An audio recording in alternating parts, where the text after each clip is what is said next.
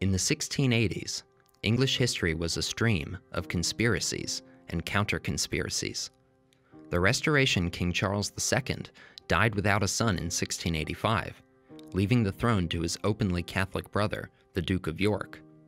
The new King James II was also the royally chartered proprietor of New York, and a dogged and determined enemy of all things Puritan. James followed Charles's process of imperial reform in New England.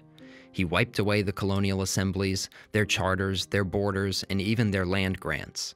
The monarch reclaimed his special powers and privileges, reincorporating his ancestors' creatures into his own royal body of rights.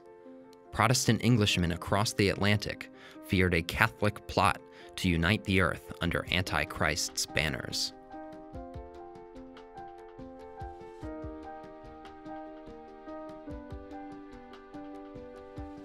This is Liberty Chronicles, a project of Libertarianism.org. I'm Anthony Comegna.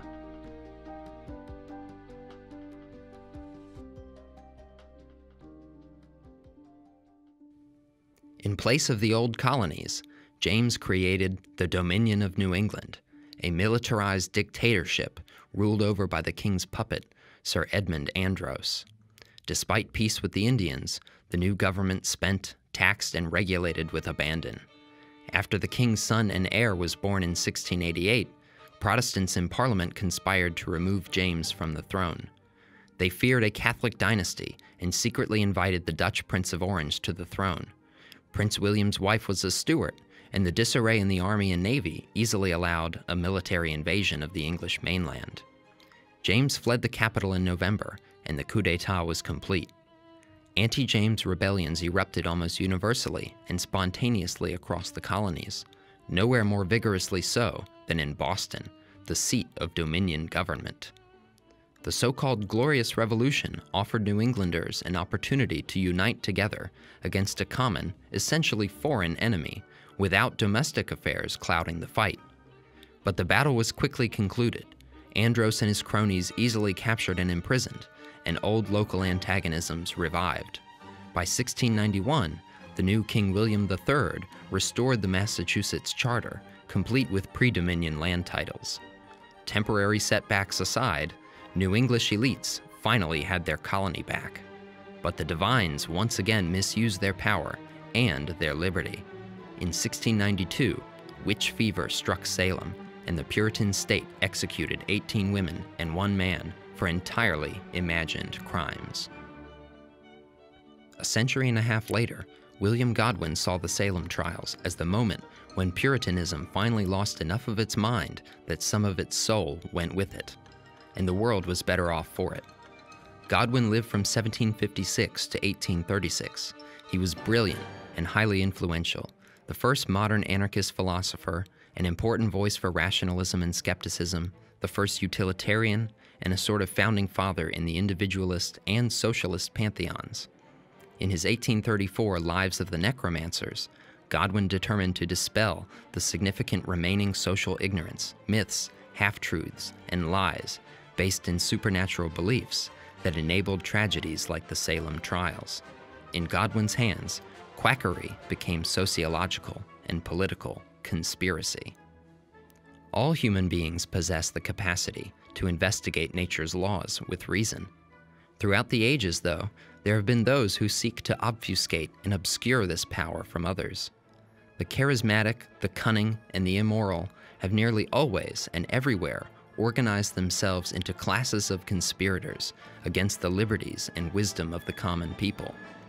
Godwin hoped to disarm these priests, magicians, fortune-tellers, divine right monarchs, and lickspittle court devotionists. Behind them all, sadly and unfortunately, lay the average person's boundless ambition, because practically everyone can be swept away with grandiose dreams and visions of the supernatural and the real blending together. Practically everyone falls prey to those who would lie, cheat, and worse, to dominate their fellow beings. The Necromancers' intrusions into the realm of death violated broadly accepted laws of ethics and religion. Only those individuals motivated by the most wicked and horrifying lusts would resort to such an unnatural means of acquiring power. The alchemists promised unending wealth and immortality. The Rosicrucians practiced hallucinogenic communication with powerful elemental creatures. Leadership claimed the ability to control these fearsome beings and commanded the full loyalty of subordinate priests. In pre-modern societies, scientific knowledge was reserved exclusively for the elite few and a very small number of specialists. Socio-mystical divisions were so sharp that conquerors like Alexander even lived on after death, venerated as a god made flesh. The famous Simon Magus could reportedly fly through the air, pass through miles of matter at a time, make himself invisible. He could shapeshift, transfigure matter, bring statues to life, and bid defiance to all locks. He was, and I should stress the word, apparently fireproof. Early medieval Europe was a world flush with supernatural entities and powerful individuals who could access this otherworldly realm with specialized occultic learning. Angels flitted around everywhere.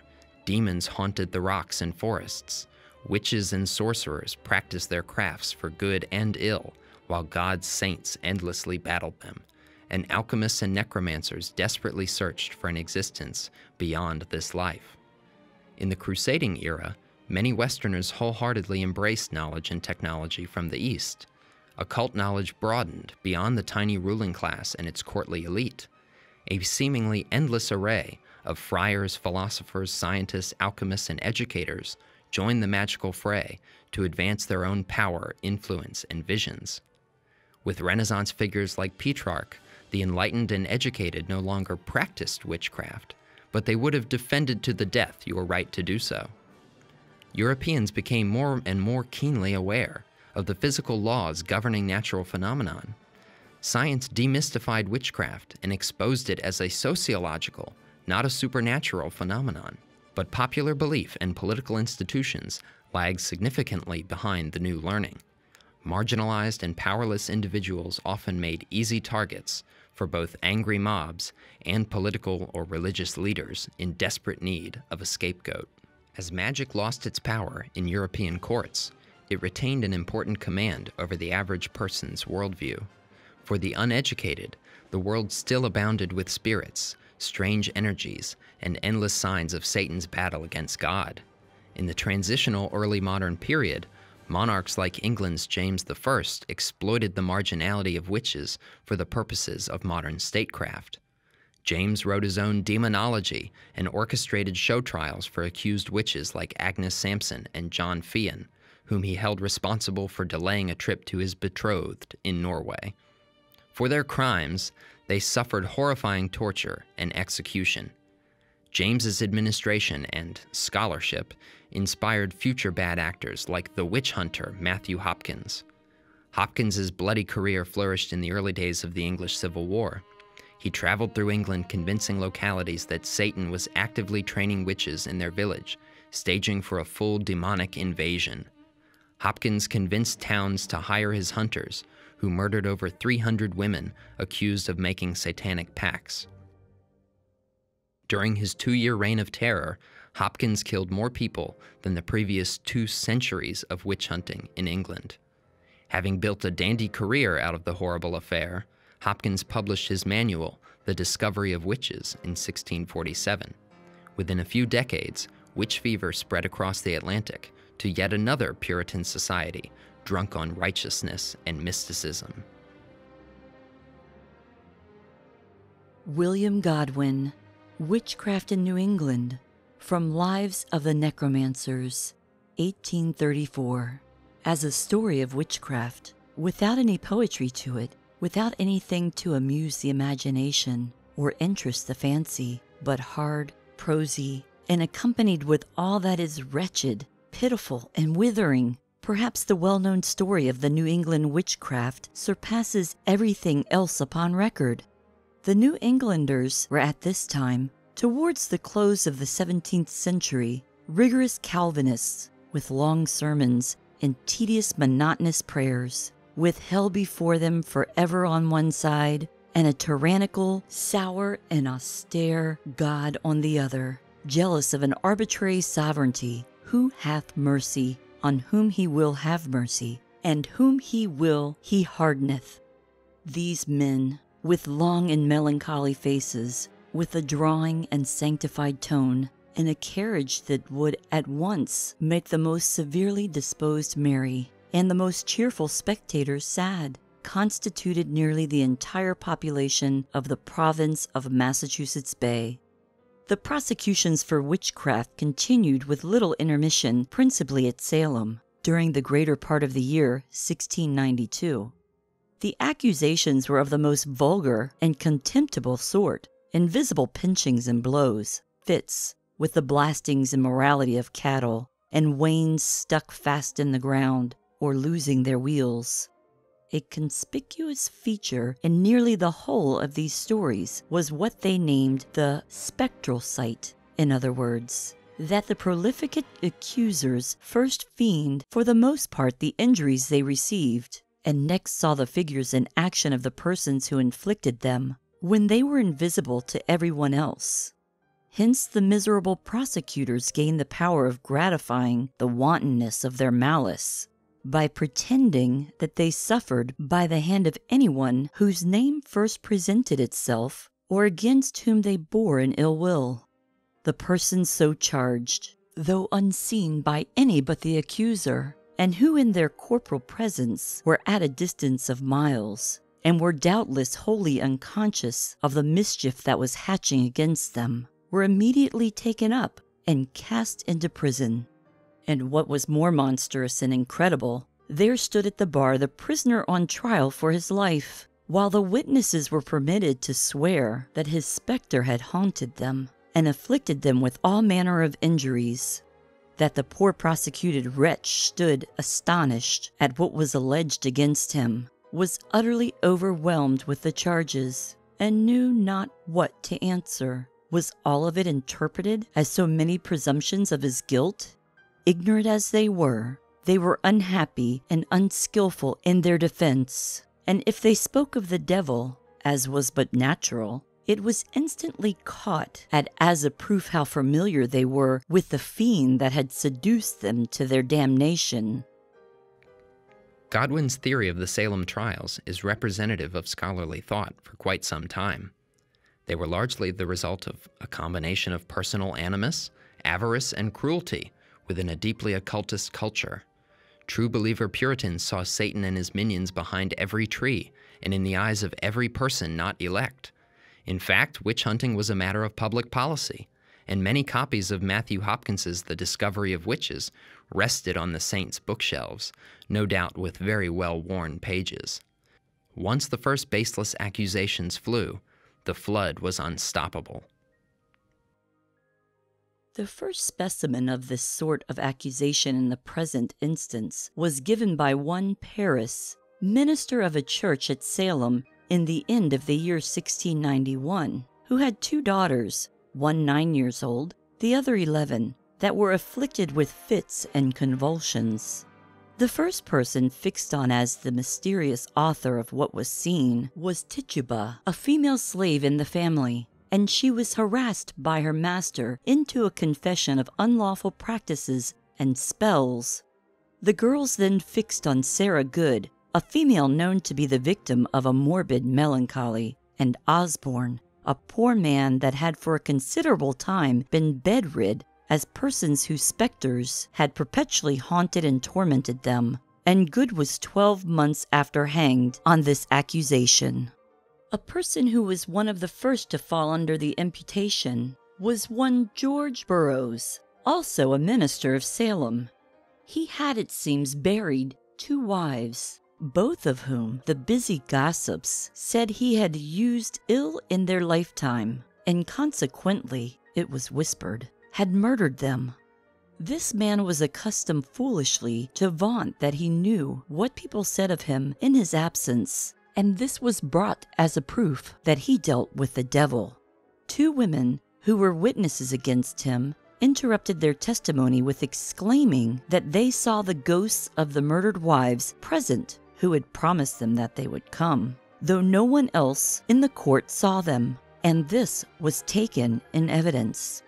Burroughs conducted himself in a very injudicious way on his trial, but when he came to be hanged, made so impressive a speech on the latter, with fervent protestations of innocence, as melted many of the spectators into tears. The nature of accusations of this sort is ever found to operate like an epidemic. Fits and convulsions are communicated from one subject to another. The spectral sight, as it was called, is obviously a theme for the vanity of ignorance.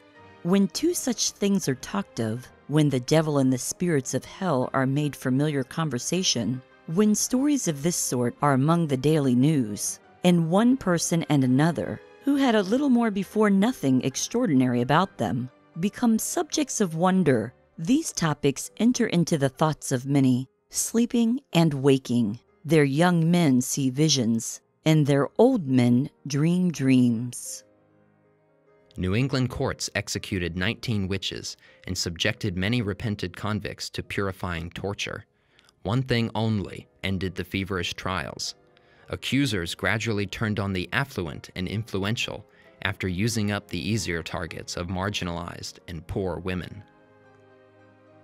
In such a town as Salem, the second in point of importance in the colony, such accusations spread with wonderful rapidity. Many were seized with fits, exhibited frightful contortions of their limbs and features, and became a fearful spectacle to the bystander. They were asked to assign the cause of all this, and they supposed, or pretended to suppose, some neighbor, already solitary and afflicted, and on that account in ill odor with the townspeople, scowling upon, threatening, and tormenting them. Presently persons, specially gifted with the spectral sight, formed a class by themselves, and were sent about at the public expense from place to place, that they might see what no one else could see. The prisons were filled with the persons accused. The utmost horror was entertained, as of a calamity which in such a degree had never visited that part of the world. It happened, most unfortunately, that Baxter's Certainty of the World of Spirits had been published but the year before, and a number of copies had been sent out to New England. There seemed a strange coincidence and sympathy between vital Christianity in its most honorable sense, and the fear of the devil, who appeared to be come down unto them with great wrath. Mr. Increase Mather and Mr. Cotton Mather his son, two clergymen of highest reputation in the neighborhood, by the solemnity and awe with which they treated the subject, and the earnestness and zeal which they displayed, gave a sanction to the lowest superstition and virulence of the ignorant. All the forms of justice were brought forward on this occasion. There was no lack of judges and grand juries and petty juries and executioners, and still less of prosecutors and witnesses. The first person that was hanged was on the 10th of June, 5 more on the 19th of July, 5 on the 19th of August, and 8 on the 22nd of September. Multitudes confessed that they were witches, for this appeared the only way for the accused to save their lives. Husbands and children fell down on their knees and implored their wives and mothers to own their guilt.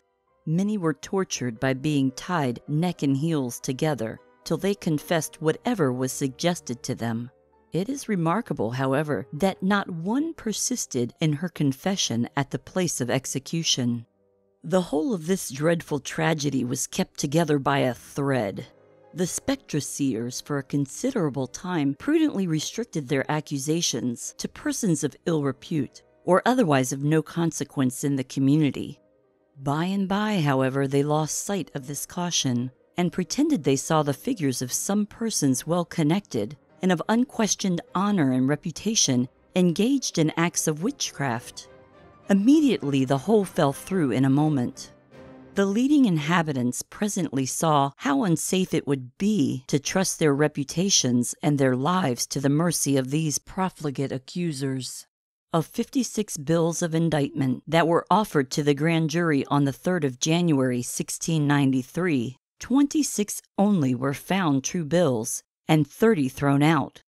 On the 26 bills that were found, 3 persons only were pronounced guilty by the petty jury, and these 3 received their pardon from the government. The prisons were thrown open. 50 confessed witches, together with 200 persons imprisoned on suspicion, were set at liberty, and no more accusations were heard of. The afflicted, as they were technically termed, recovered their health. The spectral sight was universally scouted, and men began to wonder how they could ever have been the victims of so horrible a delusion.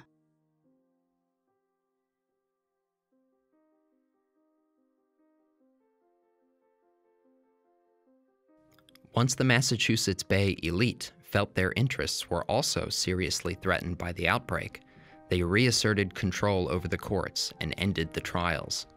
For the next century and more, rationalist philosophers condemning the excesses of church and state had an especially horrifying and ridiculous example from Salem. The trials quickly became the stuff of ridicule, and while folk beliefs in the supernatural persisted, the regime recognized its follies. Over the next generation, preachers of the Jeremiad sought to recover the founding generation's missionary zeal. The founders' children and grandchildren failed the original religious mission, but they had effectively terrorized or marginalized dissenters. Thomas Morton's Rainbow Coalition was almost entirely displaced with shades of Puritan gray. Though Puritanism was now stripped of much mysticism, demonology, and expansionary vigor, new generations maintained the basic mission and the conviction that violence was an acceptable means to establish God's earthly kingdom.